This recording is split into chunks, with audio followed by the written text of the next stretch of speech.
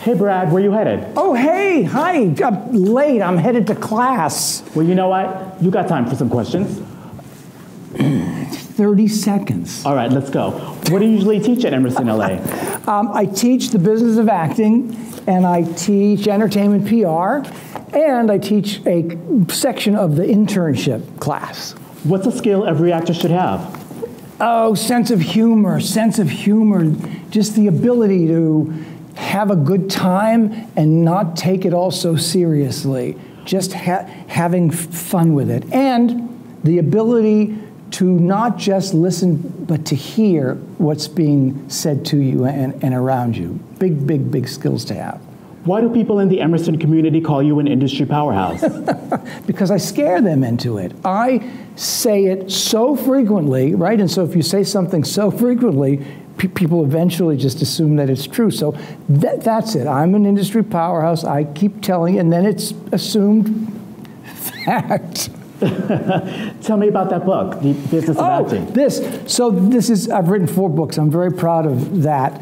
The New Business of Acting. This is the second book. The current book is a pretty green cover, and it's all about the landscape in which you would build a career as an actor in the business of acting. So I'm really happy that we have this and we use it in the class, and it has been really well received. Give us a purple cover next time.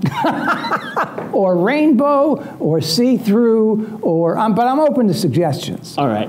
What's your favorite memory for being a publicist on shows like the Jeffersons and One Day at a Time? Oh, the fun of driving onto a big studio lot. We were shooting those shows at Universal Studios, and before that at CBS Television City, and sitting around the room for the table reads, a new script every week, and hearing the words come out of the actors' mouths for the first time, seeing that come together, incredible experience.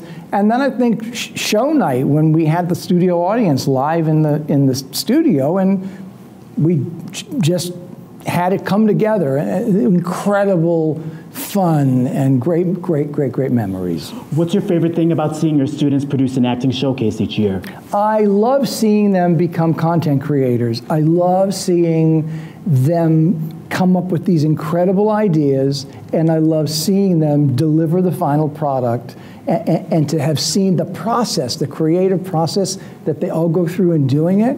It just is an incredible challenge that they meet glowingly. What do you admire most about your students? Potential.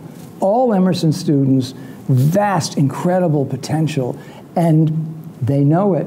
We just teach them how to take it from here in the class to there out in the real world. It's just a wonderful thing to watch them come alive.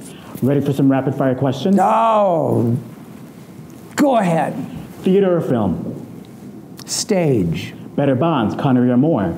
Now see, Pierce Brosnan, the guy from Remington Steele, and that's only because I wasn't available. If I had submitted a self-tape, I could have been the first Jewish Bond. Spaghetti or lasagna? Now, there you go with the carbs, right? Like, let's go for some tofu as the vegan in the room. I'm pushing for the tofu.